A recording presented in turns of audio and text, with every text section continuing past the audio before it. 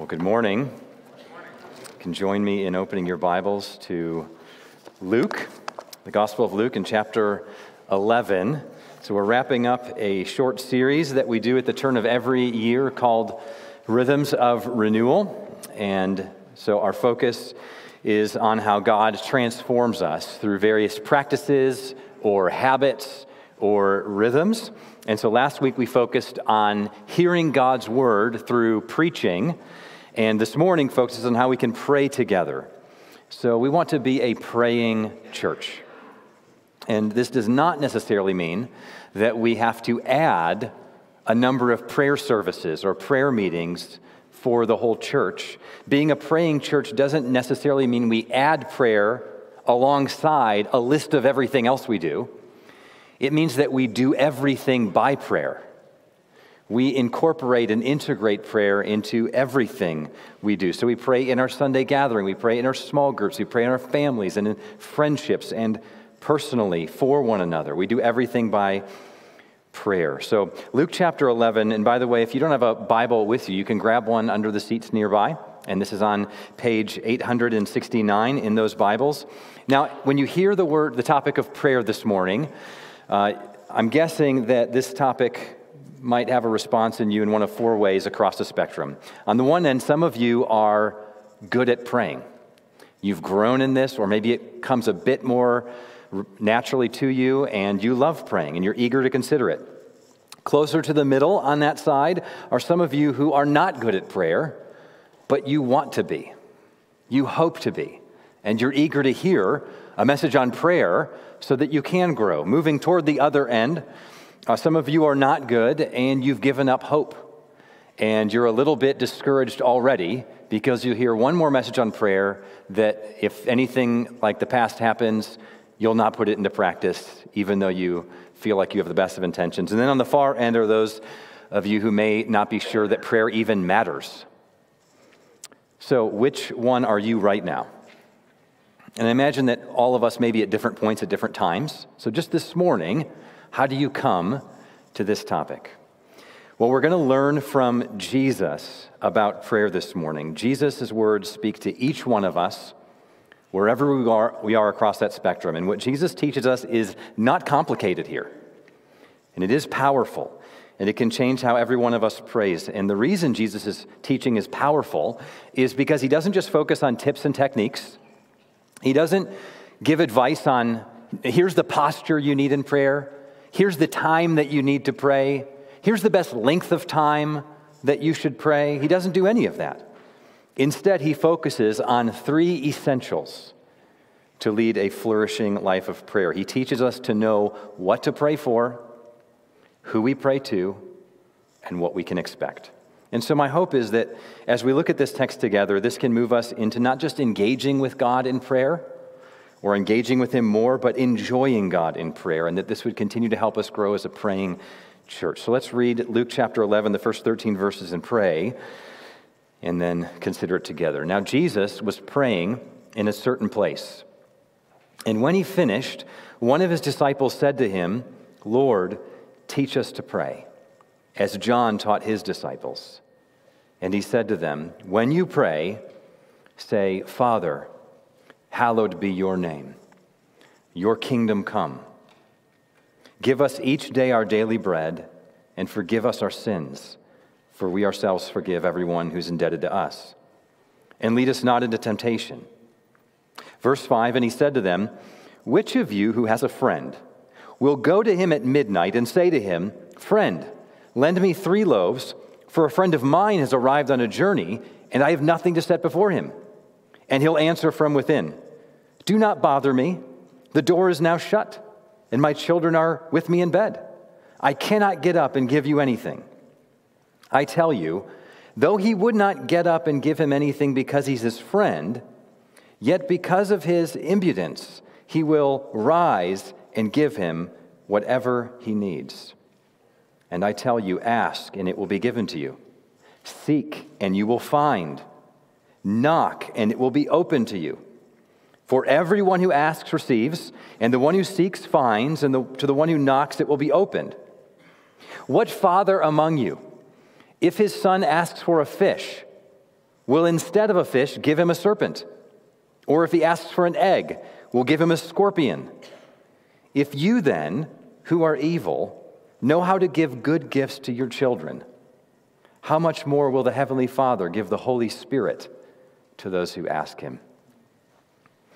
Well, let's pray and ask for that. Our Father, we come to you in the name of Jesus, and we are asking for you to do these very things in this next half hour or so with us. We pray that you would cause your name to be hallowed and honored and regarded as holy among us in this time, and as a result of our time, more and more in our life. We pray that your kingdom would come as we right now come under the rule of King Jesus, and that your kingdom would spread through our lives. We pray that you would meet every need we have and forgive us our sins and lead us not into temptation. And we pray that you would cause your Holy Spirit to do all these things and above and beyond anything we can ask or think today. And we pray in particular for those who are discouraged about how little they speak to you in prayer. We pray that you would give them fresh encouragement and transformation this morning. In Jesus' name, amen. So Jesus is teaching us here 3 essentials for prayer. Know what to pray for, who we pray to, and what to expect. So first, let's just walk through this text together, and the first thing we see is know what to pray for. Now imagine that you could get a printout of all the prayers you prayed in 2023, this past year.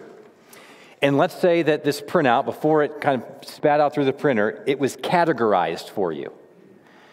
And so all the prayers you pray are grouped together in categories. What are the main categories that you think would show up for you?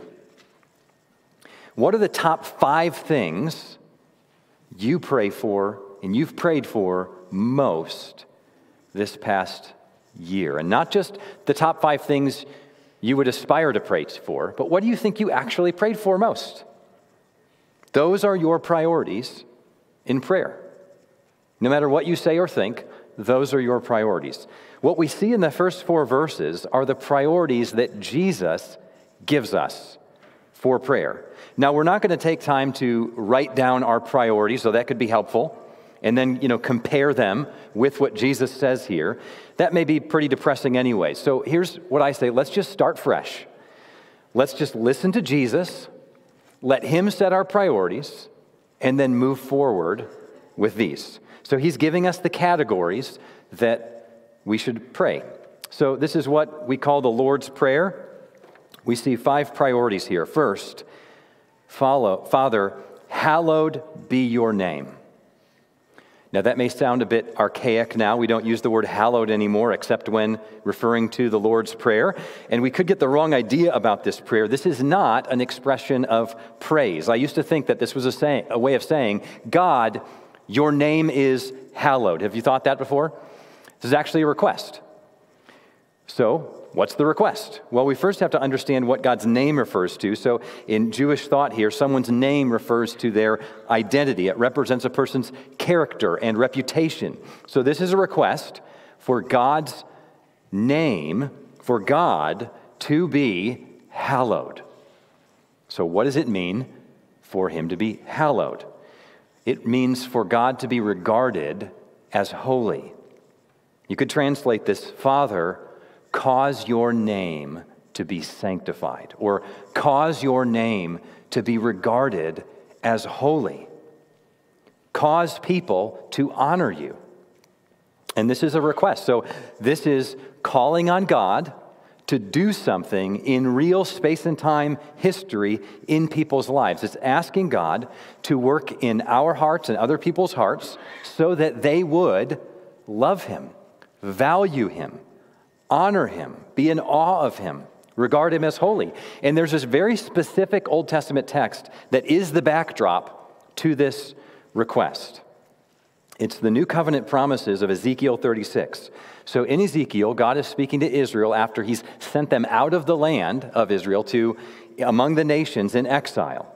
But when they left the land, their hearts and it didn't change. They still despised God. They still didn't honor God. They lived lives that were not in step with God's values and ethics.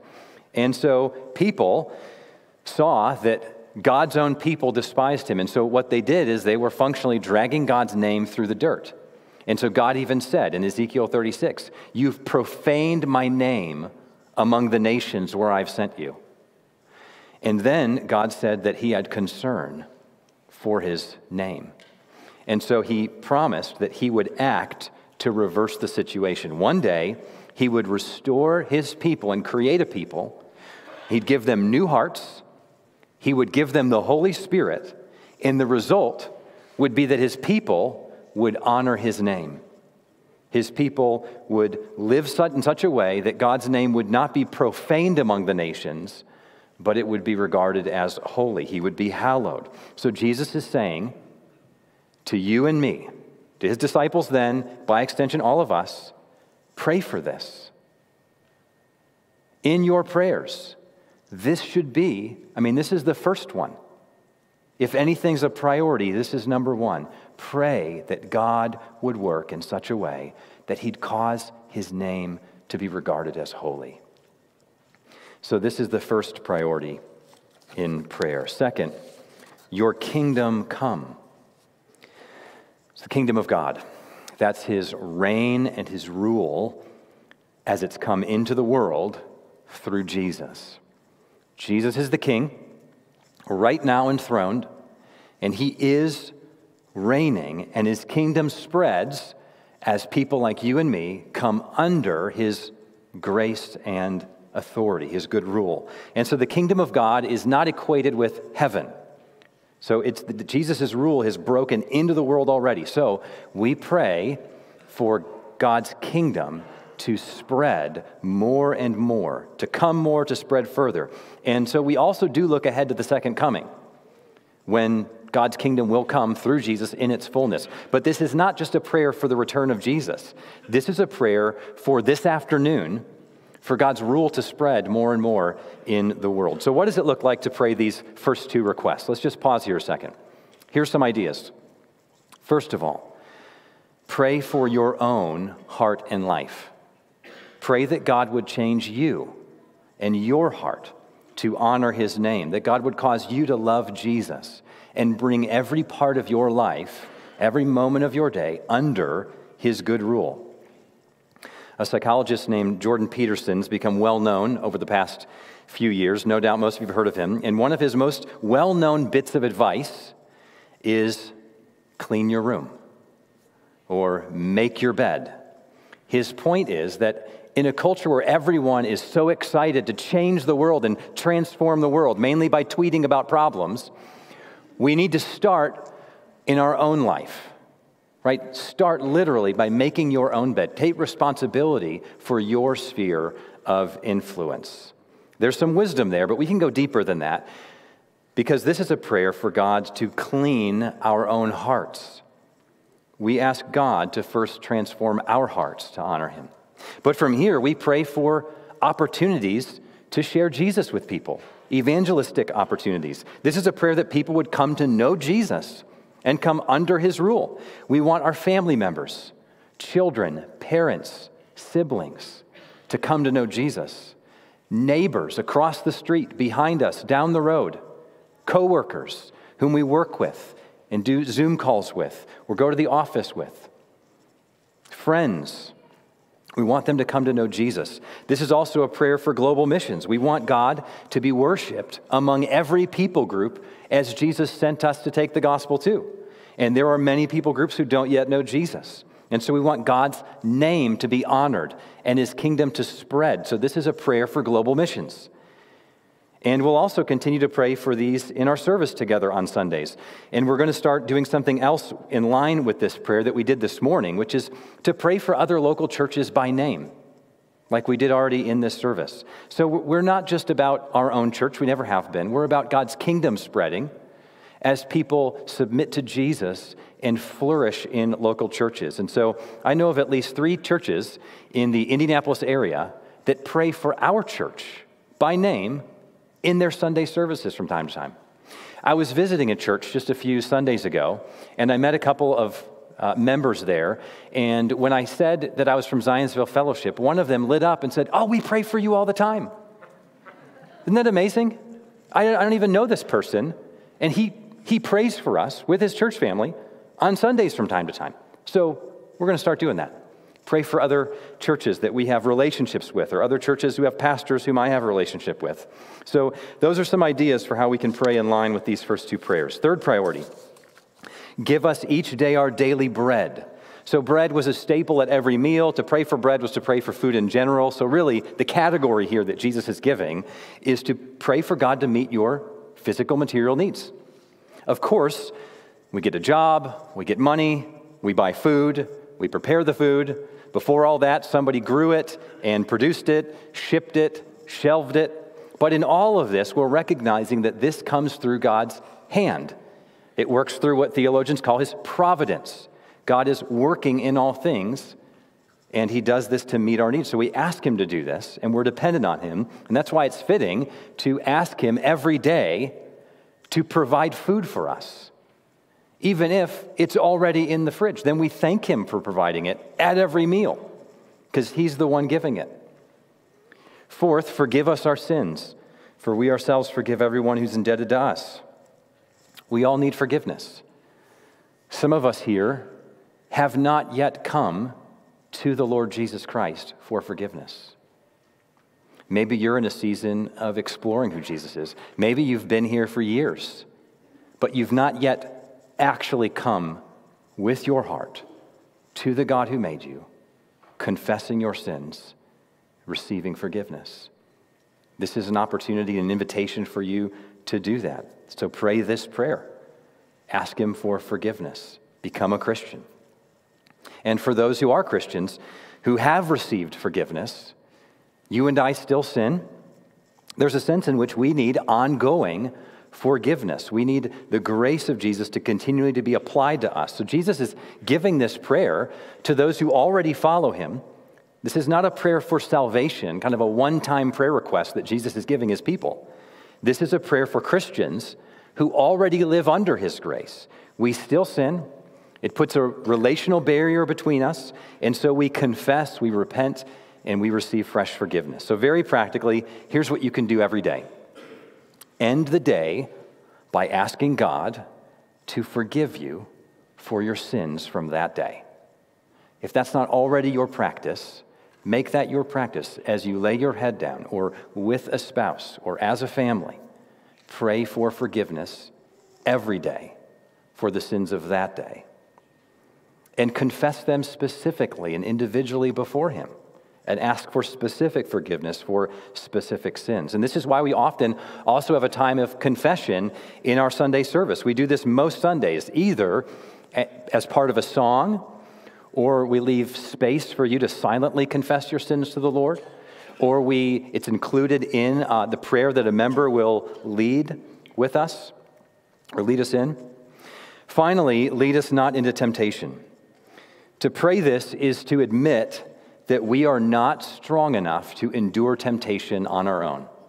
We recognize that we can be overwhelmed by temptation, and so we ask God to help us avoid sin, resist sin, and fight sin. This would be a prayer to pray every morning. Lord, help me not sin against you. Do not lead me into temptation. I need you to protect me. And then at the end of the day, we thank him for that provision, and we confess any sins in which we've in ways in which we've failed. So how do we take this and put it into practice in addition to the ways I've mentioned? Well, I think the most obvious answer is to use this prayer as a framework for prayer. That's what Martin Luther did. So he used this as a framework for prayer every day. He recited it out loud. He just recited the Lord's Prayer, and then he would go back through it one request at a time. So he would repeat then the first request, and then he would just pray in light of that request. It became a category heading for whatever came to his mind to pray, either to thank God for, or to praise him for something, or to ask him for something in light of it. And then he would move to the next request. And he said that sometimes he'd spend a lot of time on the first couple requests, and then he wouldn't get to the others.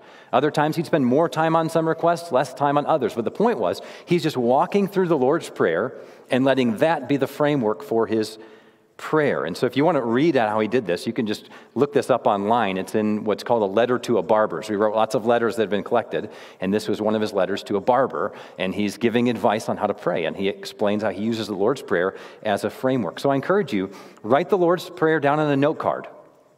Use each request as a heading for your own prayers. Use these 5 priorities as 5 categories for your prayers. Maybe you're younger. Any kids in here? Maybe you feel like you don't know how to pray. Well, you can open your Bible to Luke 11 and pray this prayer out loud. And then pray each line, and whatever comes to your mind, use that as prayers to God. Just pray what comes to your mind. Jesus said too, God's happy to hear you. This isn't that complicated. You can pray. And if you're ever leading prayer in our service from up front here, consider using this as a framework for your prayer. So this is the first essential of prayer that Jesus gives us. Know what to pray for. Again, not complicated. He's giving it right here. You want to know how to pray? Here's 5 categories. Pray these things.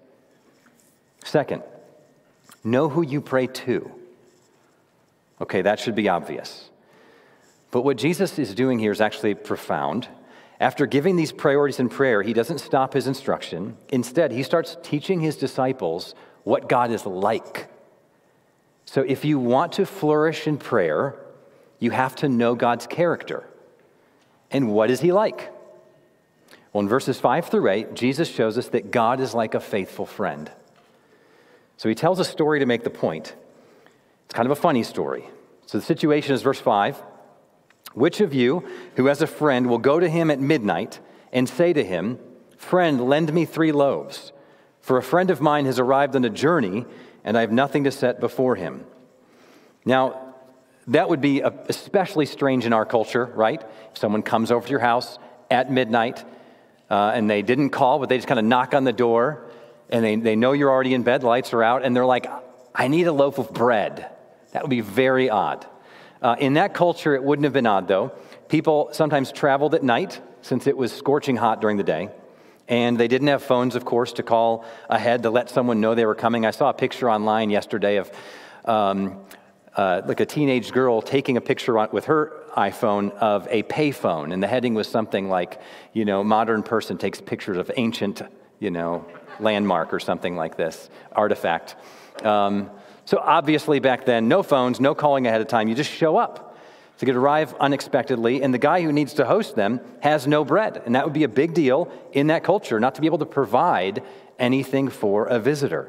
So he goes to his neighbor friend's house in the middle of the night to ask for bread. And how does this guy respond? He says in verse 7, "Don't bother me. The door's already shut. My children are with me in bed. I can't get up to give you anything." He's probably whispering this. So this is probably a poorer community. The houses are close together here. It's a 1-bedroom home. Everyone slept on a mat on the ground, which is why the kids are in bed with him in that sense. And he says, "I'm not going to help." But then he changes his mind. Why? Verse 8, "I tell you, though he will not get up and give him anything because he's his friend, yet because of his impudence, he will rise and give him what he needs." Now, that word, impudence, could mean something like persistence, and that means that the man gets up because his friend who came is persistent. That's possible. I think a more likely interpretation is that the word means something like shamelessness or desire to be without shame, and it's referring to the guy inside the house, his desire to be without shame. So Jesus is saying, that guy won't just help because his friend came, but he will come because of his desire to be without shame. So that culture really valued honor. And if you don't help a friend provide hospitality, you would be shamed in that community. So this man wants to avoid that, so he gets up and helps. And Jesus is saying, even if that bum friend won't get up to help his friend because he's his friend, he'll get up at least because he wants to be honorable. Jesus is saying, how much more will God, who is a true friend and honorable, help you? So the point is verse 9, ask, seek, knock, because God will swing the door open for you. So Jesus is making one big key assumption here in this story. Why is he telling this story? It's to motivate you and I to prayer. Do you see the assumption here? It's that how you view God will determine how you pray. If you have a prayer issue, it may be because you have a view of God issue. How we view God will either help or harm our prayer life. So here's what I mean. A lot of people view God as relatively aloof. Some call this view of God moralistic therapeutic deism. God is there, but he's like this friend who doesn't really want to be bothered. He likes you, but he's probably not going to help you much. I struck up a conversation with a 16-year-old sitting on a bench outside of where I was living one time, and we started talking. I was hoping to be able to talk to him about Jesus, and so I had asked him something about his spiritual background, and as we talked, I eventually asked him, what do you think God is like? And he said, I think God is chill. And so it was an interesting answer. So I asked, okay, how does he view us? And he said, he wants us to be nice and good. We ended up having a good conversation after that, but here's my point. If that's how you view God, what will your prayers be like? And now I don't think most of us would answer the question, what's God like? Oh, I think God's chill. Would say something like that. You may have read theology books, I hope you have, and have a big view of God. But functionally, when you think of him in relation to you personally and your needs, do you think he cares? Do you think he's eager to spread his blessing? Here's my point. If that's how you view God, your prayers will not be big, and they won't be often, and you certainly won't go to him in tragedy. But God isn't aloof. He's a faithful friend to his people, and he's eager and willing to respond. So Jesus teaches us then, know what to pray for, know who to pray to, and finally know what to expect. If you ask for the things that he's called us to ask for here, and you ask this kind of generous God, what can you expect? In verses 9 to 13, Jesus starts to emphasize the answer. And his point is that God is our Father who gives us good things. He says to the fathers among us, which one of you, if your son asks you for a fish, will give him a snake instead? Or if he asks for an egg, will give him a scorpion? Now, I'm a fan of practical jokes, not against me, but just in general, watching on YouTube and hearing about things that happen to you. And dads are often really good at these. And of course, the dad joke dads here love to give someone or kids exactly what they literally ask for. But we all know if your son really needs something, you'll give him what he needs. And notice how Jesus makes his point in verse 13. If you then, who are evil, know how to give good gifts to your children, how much more will the Heavenly Father give the Holy Spirit to those who ask him? So he's talking to generous dads, good generous dads. And he says, if you then, who are evil. So he's talking to good fathers, and he just slips in there that they are evil. I remember how Ray Ortland referenced this verse one time and just made this observation, which is right, about human nature, according to Jesus. Apparently, according to Jesus, we are all nice, evil people. And if nice, evil people like us can give good gifts, how much more does God know how to give good gifts? And what does God give? Well, Jesus does not say what I think we would expect him to say. If we didn't know how this verse ended, and it's kind of fill in the blank, I think we'd expect him to say, hey, if fathers know how to give good gifts, your heavenly Father knows how to give good gifts. Or you may say great gifts, or you may say the best gifts. What did Jesus say, though? He will give the Holy Spirit to those who ask him. How surprising. Why did he say that? What does it mean? Well, this is connecting back again to the promises of Ezekiel 36. The Old Testament promised that one day God would cause his name to be honored. He would bring his kingdom. He would bring full and final forgiveness of sins, and tied to all of that was the great gift of the Holy Spirit. He would send the Holy Spirit to indwell his people, to transform our hearts and lives. Those are the things that Jesus has just said to pray for. And now he says, ask God for those things, make those requests. There's no greater priorities you can have, and God will answer. He will give the best gift. He will send the Holy Spirit to answer these kinds of prayers, these kinds of requests. When you pray according to these priorities, the only answer that can come is if the Holy Spirit is sent to fulfill them, to transform people's hearts, to spread the rule of King Jesus. And Jesus is saying, you can expect it. Even those kinds of big prayers. And Jesus did send the Spirit. After his death and resurrection, he told his disciples, wait for the Holy Spirit. And they prayed. And then Acts 2 shows that the Spirit came. And the Spirit advances the kingdom through his people, changing our hearts, spreading the gospel as we speak about Jesus in the world. He dwells among us. And so now we ask for more of his influence. So that's what we can expect.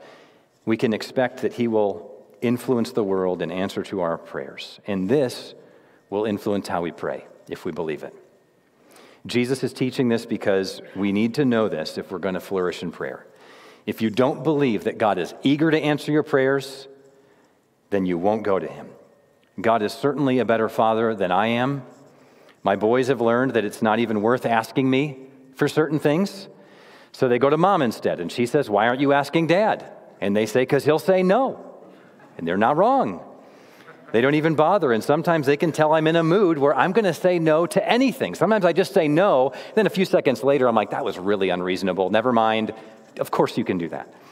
Now, I want to be mainly a yes dad. I believe that, and that's for another message. But I hope to say no when I do for good reasons. But sometimes I say no because I'm selfish. And yes will inconvenience me. But God is not like me. I'm a good evil person. I'm a nice evil dad, according to Jesus. And so are you, fathers, even the best of us. God alone is good. And we can go to him and trust him. So you can expect good things from him. You can expect the Holy Spirit to do what only he can do. Now you may be thinking, okay, Drew, but what about when God doesn't answer? Doesn't that kind of contradict this picture of God that Jesus gives us? And I would say, God doesn't promise here to give us everything we want when we want it. But he does promise to give us what is best and when he knows is best. He will give the Holy Spirit to accomplish the Spirit's work in the world. You may long for healing and need healing, and he may heal you by the Holy Spirit now or on this side of death. But you may need to wait till the resurrection, and that's still a legit good answer to prayer. So let's pray in light of this. Use these priorities as a framework. Learn to see God as a true friend and faithful father. Learn to expect his generosity. So as we close here, I just want to encourage you to pray. Pray individually and pray together. He invites us to pray together here. Do you see this? Notice the request that Jesus gave her in the plural, give us our daily bread. Forgive us our sins. So have this in mind when we pray together in church gatherings. There's a group of people who pray for the sermon and our service every week. I email them the sermon text to pray. So if you would commit to praying as well like this, email me. I'll put you on the list, and you can pray the Lord's Prayer.